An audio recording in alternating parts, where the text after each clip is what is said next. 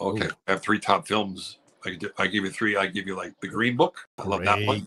You Nice. could be in that too. Oh, Yeah. you'd be so good as the Vigo part. Oh, he was the great. Gladiator. Love Gladiator. Russell Crowe.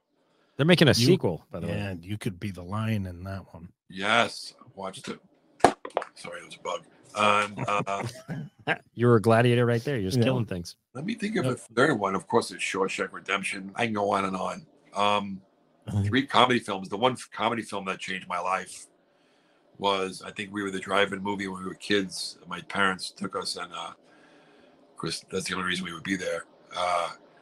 Is Caddyshack. Classic. Ooh. And the scene Classic. where Rodney walks into the restaurant Oh, yeah.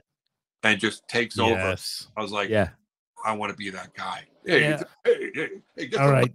I was like, oh my God, I was mesmerized. Yeah. It's good. So great. What are your other 2 comedy films?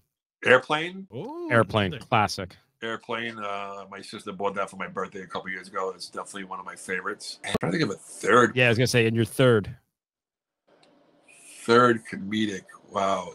You know what? Step Brothers.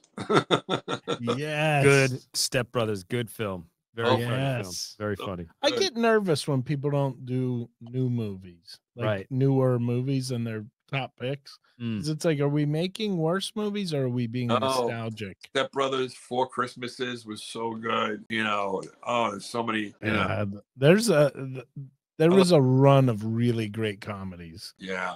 From Adam Sandler, and then it switched over to like the Will Ferrell years. Yep. There was so much good comedy. Sam, Little Nicky, I love.